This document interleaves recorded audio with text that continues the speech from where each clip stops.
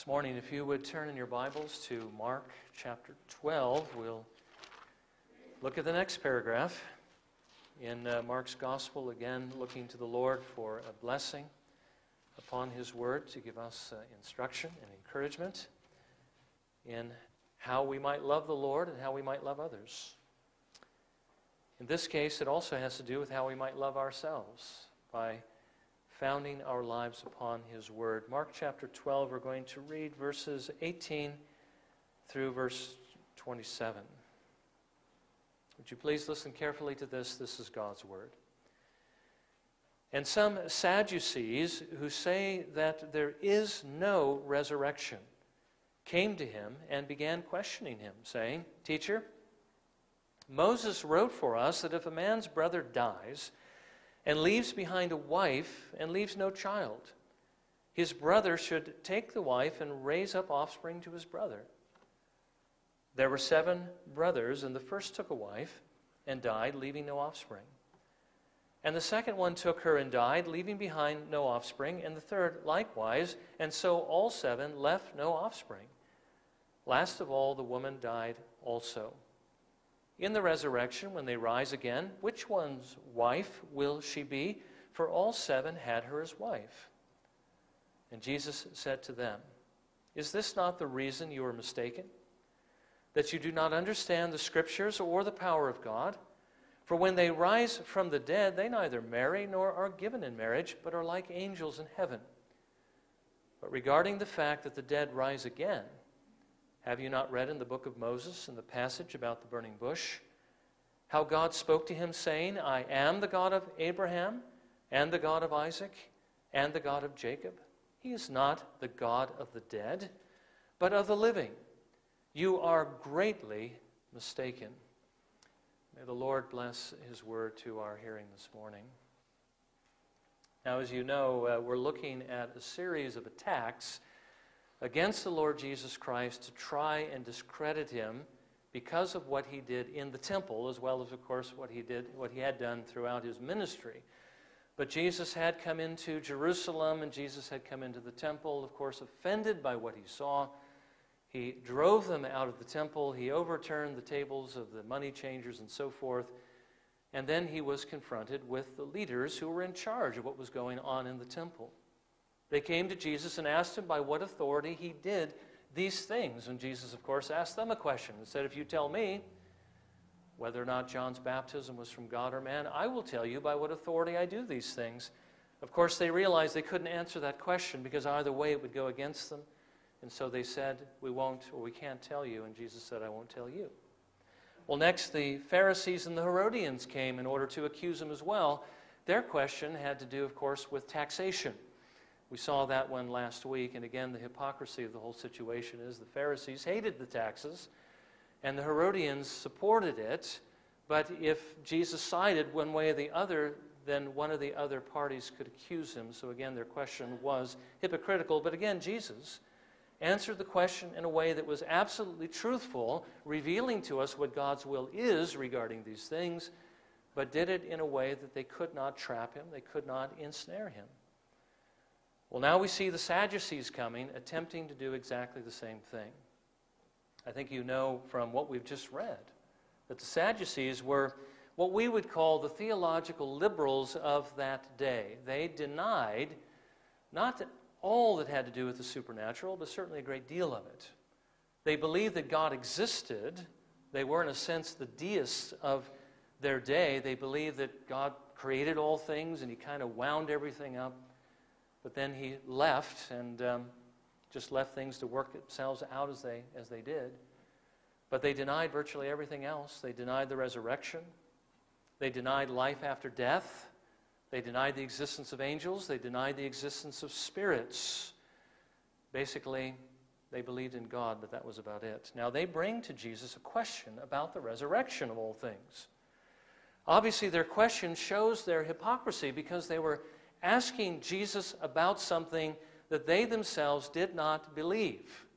They thought perhaps if they came down to Jesus' level, as it were, to his belief system, and asked Him this question, that they might be able to show the people that his teaching on the subject is absurd, and that they would be able to discredit him and get the people to turn away from him, which is what they've been trying to do, and prove their own position at the same time. Now, this morning what we're going to look at is their question to Jesus and his response, to see how important it is that you and I believe what the Bible teaches, that we make sure that our belief system, our opinions of what we think is right and wrong and true and false and so forth, is actually based upon the Word of God, and not just based upon what we might choose to believe. It has to be founded on the Word if we are to be safe, and not to be, as the Sadducees were, mistaken, greatly mistaken. Now, first of all, let's consider the Sadducees' question and Jesus' response. Notice that their attack comes from very much the same source as the devil's attack when Jesus was fasting in the wilderness. It comes from the Scriptures.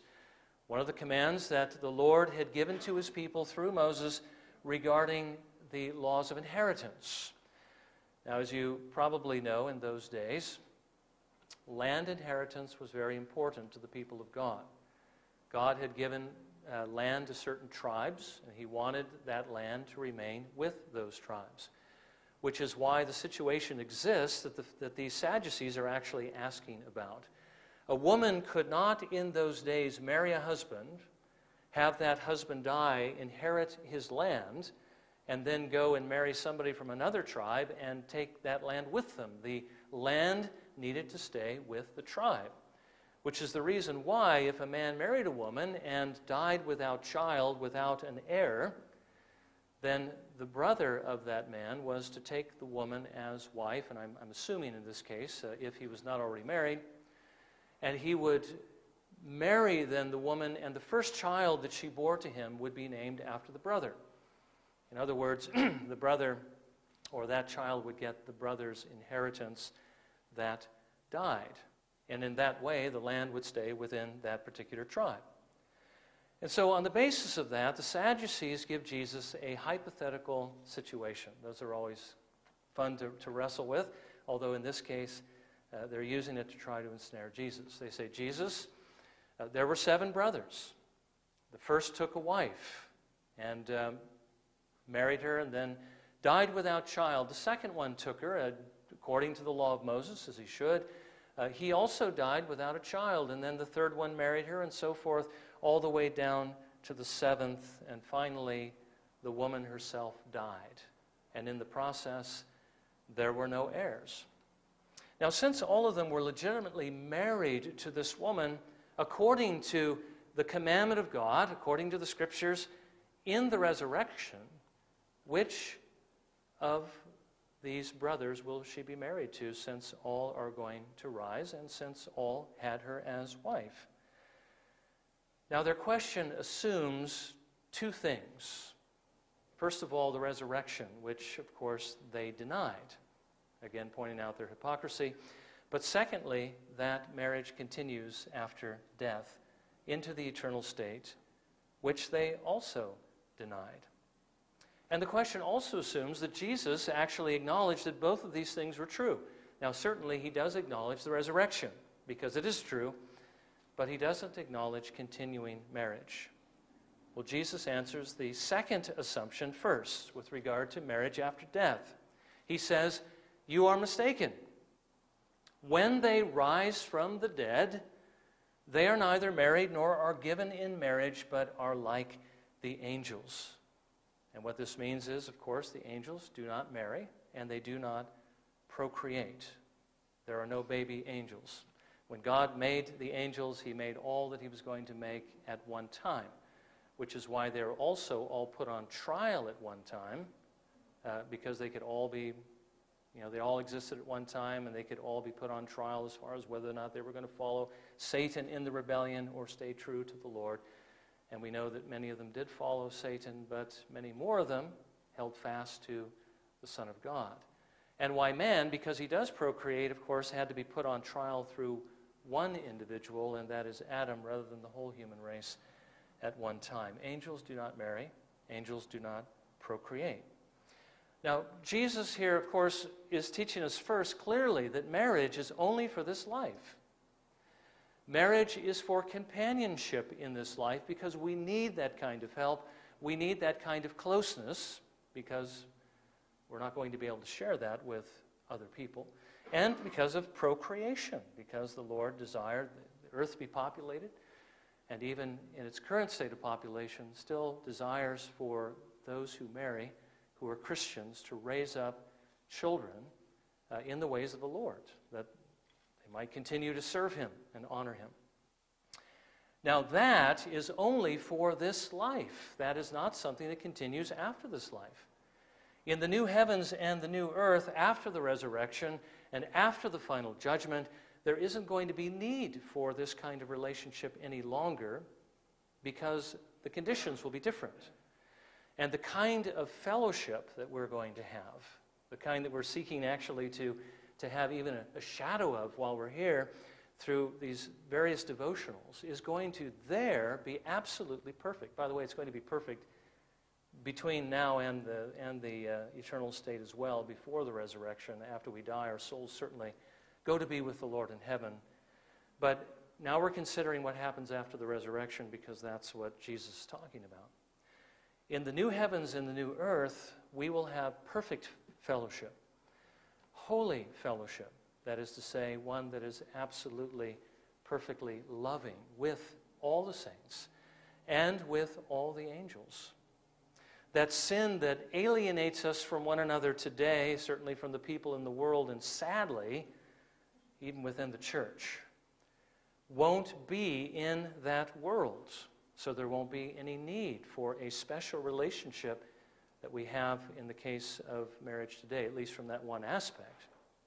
Because there, perfect love is going to be given by everyone and received by everyone from every single member of that perfect world. And one thing as we think about that we have to look forward to is this as well, that all the problems, all the offenses, all the things that separate believers, even believers here, are really going to be forever resolved in that world. They're no longer going to plague us. We're going to be able to see things as they are and receive one another with a perfect kind of love. Something which, sadly, although we would think if we do everything according to Scripture, that it's all going to work out to a perfect resolution in this world of imperfection, it doesn't work out that way because of our continuing sin. But in that world, sin will be gone, and we'll be able to embrace one another again as brethren in the Lord with a pure and whole heart. And that is going to be wonderful. So in the new heavens and the new earth, there will not be any need for marriage because of the perfect fellowship we're going to have with every single saint and angel, not the least of which, of course, our Lord Jesus Christ is going to be there as well, and that's certainly going to fill a tremendous void in our hearts. But in the new heavens and the new earth, there's also not going to be any need for procreation or the raising of children, because by that time, every child that is ever to be born into the world has already been born. Every child has already been raised, for better or worse. Every person has either received or denied the Lord. There will not be any new souls to be created. That vast multitude which the Lord tells us He is intended to save will be saved and will be safe. And there won't be any need for anything more. The work will be done. At least that work. So since that work is done, the only thing that will be left for us to do will be to worship and to serve the Lord. And we don't know exactly what that service may entail in its fullness, whether we're going to be spending all the time worshiping before the throne or whether the Lord has other things for us to do. But we'll be doing that, and that will occupy all our time in a new world of perfect love. And so again, there will no longer be any need for marriage. Now, does that mean that we're no longer going to know our spouse or recognize the fact that we were married to them? Well, I think we're going to know them. I think undoubtedly we're going to know them. Certainly if they were a believer, we will know them, as well as everybody else that we knew in this world.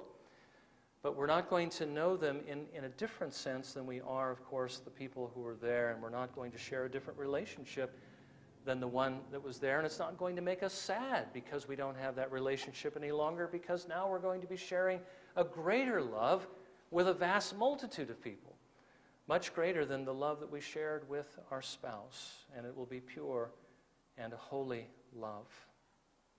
And again, let's not forget that the church herself is a bride, and she's married now to her husband. I do believe there is a sense in which we're married to Christ now, but the wedding supper of the Lamb is yet something that we'll rejoice in the future. And so we collectively as a bride will be married to the bridegroom, the Lord Jesus Christ.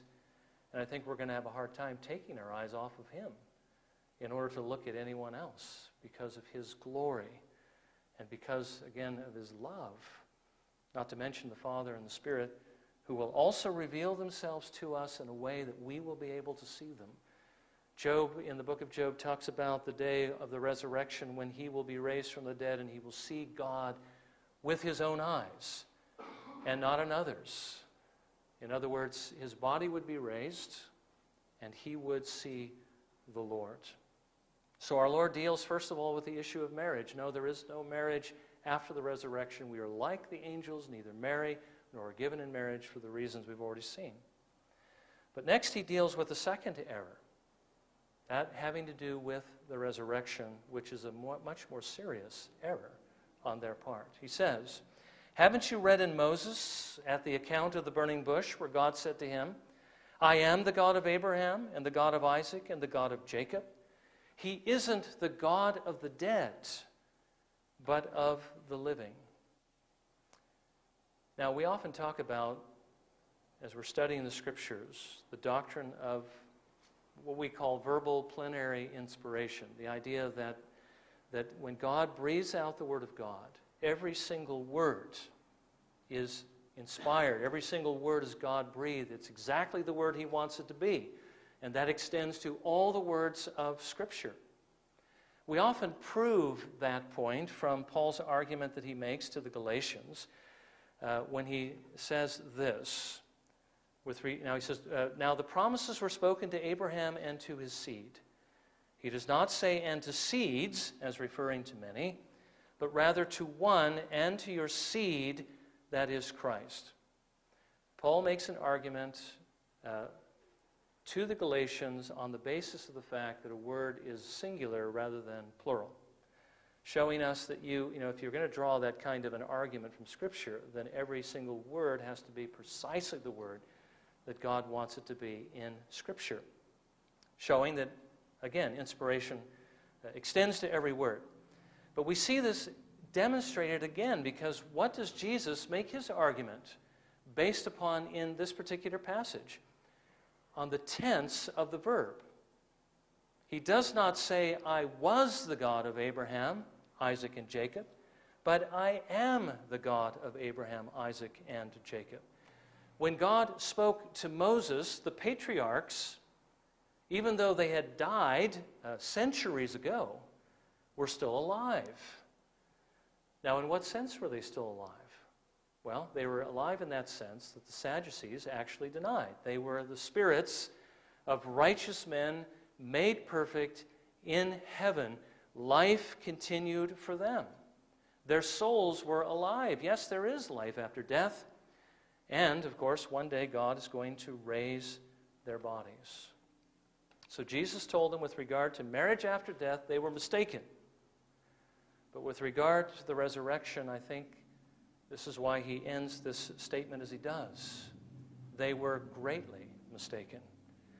Now, belief in marriage after death, as a matter of fact, the college I went to, the head of the Bible department believed that he would be married to his wife in heaven, and that would go on forever. I pointed out this verse to him, but he didn't want to believe it. Now, I think a Christian can believe that. They can be in error, of course. That's wrong. It's not going to help them to believe that. But they can still be a Christian. They're mistaken. But with regard to the resurrection, now that is an error that is a much greater error. Failure to believe in the resurrection actually means that a person really can't be saved. Now, I know that's kind of a harsh statement, so let's try to prove it. I think that's why Jesus said they were greatly mistaken. Why is it important to believe in life after death? Why does it matter? Well, it matters, first of all, because, as we saw 2 weeks ago when we were celebrating Easter, Resurrection Sunday, which, of course, as believers we should celebrate every Lord's Day, we saw the importance of the resurrection, because if there is no resurrection, then even Jesus has not been raised from the dead. And if Jesus has not been raised from the dead, neither will you be, Paul said to the Corinthians. And as a matter of fact, all the believers who have died have perished. And if we believed in Christ in this life only, we are of all men most to be pitied. If there is no resurrection, then not only will we we won't be raised from the dead, but I think Paul goes as far as to say as we'll be condemned. Because remember, Christ's justification, the fact that his sacrifice was accepted by God, was evidenced by the resurrection. If our sins were laid on Jesus and he died because of our sins, but his atonement did not take care of our sins, that would be the reason why he wouldn't rise from the dead. And if he didn't rise from the dead because his sacrifice did not take care of our sins, we're not going to rise from it either. And that means that he went to hell with those sins attached to him, and that we will as well, because our sins are not forgiven. The resurrection is important. But it's also important because of how it affects your life. If you don't believe in life after death, if you don't believe there's any existence at the end of the road, it's going to have a profound impact on how you actually live your life. The temptation will be there, of course, if you're a Christian even, to not to take things very seriously. But if you're not a Christian, like these Sadducees, then it's just an excuse to live a libertarian life. Let's eat, drink, and be merry, because tomorrow we die, and after that, it all ends. Well, if that's what you believe, then you're not going to get ready for anything, because there's nothing to get ready for. You're not going to trust in Jesus Christ because there's no reason to trust him. There's no danger at the end of the road. So you won't turn from your sins. You won't repent. You won't trust in Jesus Christ if you do not believe in the resurrection. That is a great mistake. But the point that Jesus is making here is life does not end there. It does continue after death. And there is also a judgment to face. Not right after death, but when the Lord comes again to raise all the dead. And if you believe that that's true, it is going to make a difference in the way you live. It's going to push you in one direction or another. It's either going to force you to the Savior, or it's going to make you become bitter against him. But you're not going to be indifferent. Now, the Sadducees were mistaken. They were greatly mistaken. But why were they so wrong? How did they get so far off? Now, here's one of the things I think that we need to consider, especially this evening when we consider the evidence for God. It's not that they didn't have enough evidence. They knew God existed. What was their problem? Well, Jesus tells us in verse 24 what their problem was. Is this not the reason you are mistaken? That you do not understand the Scriptures or the power of God. It wasn't the fact that they didn't believe in God. Their problem was they didn't understand the Scriptures. They didn't understand the power of God. Now, I don't think it's that they could not understand what God's Word said. It was quite simple. The argument that Jesus made was, a very simple argument that was very profound, very straightforward, and it solved the case immediately. I don't think that it's not that they couldn't understand the Scriptures, and it wasn't that they didn't understand how powerful God was. After all, they believed he created the universe. Their problem went deeper than that. They were willfully ignorant of the things that God said in his Word because of the wickedness of their hearts. One thing that all these groups that come to Jesus have in common is the fact that they all, even though they believe they may love God, they all actually hate God, and they showed that they did by rejecting his Son. They knew what the Scripture said. They knew what God was capable of, but they chose not to believe it. Their problem was unbelief. Their problem was sin. They needed to repent of that unbelief, of refusing to believe what they knew Scripture said, of refusing to submit to God's truth, and especially they needed to repent of their rebellion against God, which was revealed by their not receiving His Son, the Lord Jesus Christ, as their Lord and Savior. Now this was their greatest mistake. And this is one that is one that you cannot recover from unless you repent of it. And how many people are there in the world that are in exactly that situation? And how many people in the church who are as well? You believe that God exists. You know what His Word actually says, but you refuse to believe and to submit to it, or that God is actually going to do what He said He's going to do. You need to repent, and you need to believe, as they needed to repent and believe, because what the Bible says is true. There is life after death. There is a final judgment. There is heaven and hell. There is a resurrection. And you need to be ready for it. You need to trust Jesus Christ and turn from your sins, or you will be spending eternity in that place that you do not believe exists. That is hell. The only way to escape it is to trust in Jesus, to save you from your sins, and to turn from your sins and begin to follow Him.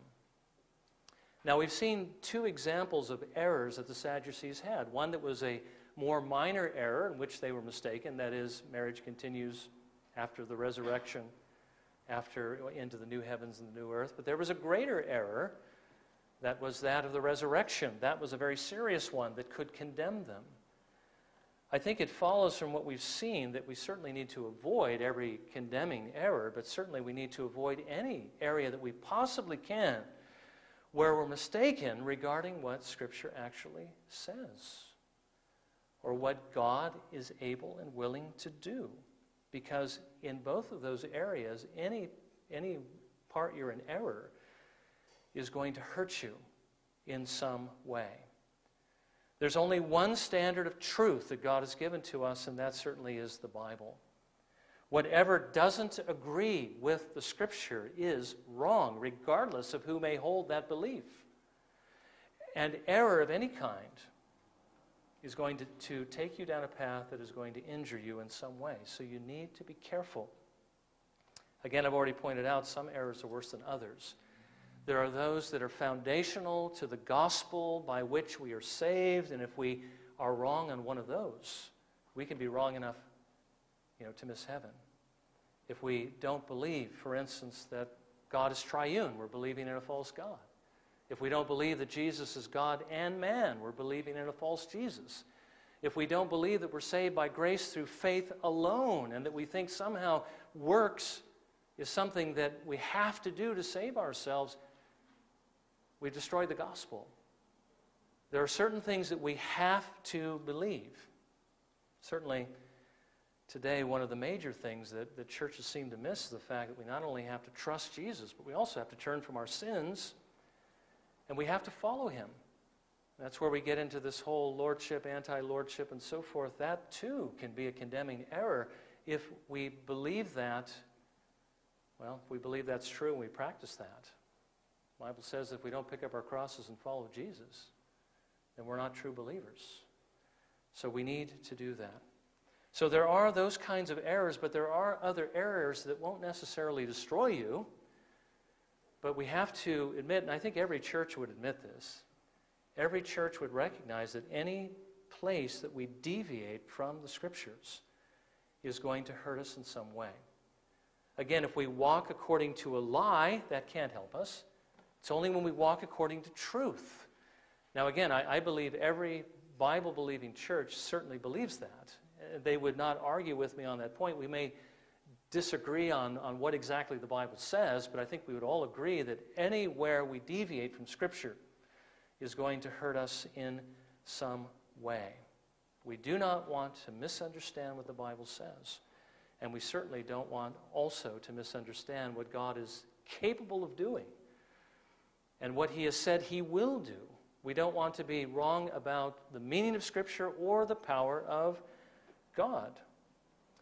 So we need to make sure that we read it and examine it, and also judge everything that we hear, every opinion, everything that we're taught by anyone in the church or outside the church, although I don't know I'd be listening to people outside the church.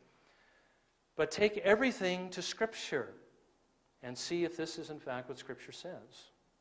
You know that when the Apostle Paul was preaching to the Bereans, that Luke commended the Bereans because they took what Paul said and they examined the Scriptures every day to see whether or not what Paul was saying was actually true. That's what we need to be doing. By the way, that's one also great advantage of being involved in the Reading the Bible Together program, is that it gets you into the Word of God so that you can read it more, you can interact with one another on it more, and you can come to a better understanding of what it says, so that you will be able to do, well, not only to know what it says, but knowing what it says, you'll be encouraged to do it with others as you read it together. So make sure that you understand the Scriptures. Make sure you take all the ideas that you have. Make sure they're grounded in Scripture. If you're reading through the Bible and you come across a passage that challenges something that you believe, then you need to come to grips with that. You need to examine that. You need to come to the truth. If you hear somebody teaching something, bring it to the Scriptures. Is this what the Scripture actually says? If it is, embrace it. If it isn't, reject it. We have to do that with every single thing that we believe to be God's truth. And make sure at the same time that you're not doubting also God with regard to His power to do all that He had promised to do. I think Jesus was implying that the Sadducees did not believe that God had the power to raise the dead. Isn't this the reason you're mistaken? Because you don't understand the Scriptures or the power of God? You don't think He can do it. Let's not be mistaken on either account, because if we understand what the Bible says and we begin to move to do what it says, but we don't believe that God has the power to do what He said He would do to help us, it's going to cripple us as far as doing what we know we need to do from Scripture. You already heard a testimony this morning from the Miles as far as if we go onto the field, what's going to happen to our child?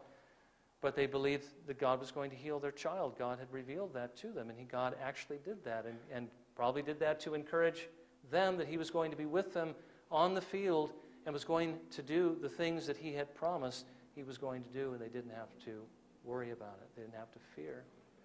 We must not be mistaken about either what God says in His Word or that He has the ability to carry through what He says He's going to do. Now, this is interesting as we look at the Lord's putting different things together for us as we sort of walk through this pilgrimage and we worship from week to week, and as we're starting a new series in the evening without even considering in the morning what it is we'd be looking at, the Lord seems to have joined these two things together, and one just flows out of the other. We've just seen how important it is that we ground our belief in the Word of God. What we're going to start looking at this evening is a series that is both apologetic and polemic. Apologetics has to do with defending the Christian faith to unbelievers, showing them why we believe what we believe through an argument that they can see. Well, we're going to start doing that in the evenings. We're also going to start looking at why it is we believe the things that we believe as a church as over against other churches, and even other churches that believe perhaps themselves to be churches that aren't churches. Why do we believe in the Trinity? Why do we believe that Jesus is God and man? Why do we believe that we're saved by grace through faith? Those are the foundational ones, and we want to make sure that we're grounded in that. But we're also going to look at why we believe things differently than other churches with regard to those areas we can disagree on and still be Christians, but recognizing that if we still believe something that isn't true, it's still going to hurt us. So we want to make sure that as best as possible we understand the Word of God, and that we are not only understanding and believing it, but actually practicing it so that we don't fall into that pitfall. There are, again, errors that can destroy us, and there are errors that can only harm us. We're going to be looking at both kinds of errors. This evening we're going to begin, again, by looking at why we believe that God exists. That's actually quite easy to demonstrate, but we're going to look at one of the many different arguments with regard to that, to strengthen our faith, but also to give us the ammunition we need to be able to help others see the same thing. Actually, we're going to find out this evening, everybody already sees it, everybody already knows it, so these arguments are going to be more along the lines of trying to tear down the walls they've built up to try to hide themselves from it so that they come face to face. Now again, why are we going to do this? Because we don't want to be mistaken. We don't want to be greatly mistaken. We don't want to find out on the day of judgment we believe things that ultimately will destroy us. We want to make sure that we believe the truth and we're living the truth, because that's the only safe way to go. There is a day of judgment coming, and we need to make sure that we are ready for it. So I say that as a word of encouragement to all of us to come back this evening and be a part of this study so that we can ground ourselves or further ground ourselves in the truth of God. We don't want to be mistaken. Well, may the Lord help us to do that, and may He also especially impress upon us this morning the importance of believing His truth, understanding it, believing it, and living according to it. Let's bow in a moment of prayer, and let's ask the Lord to apply His word to us.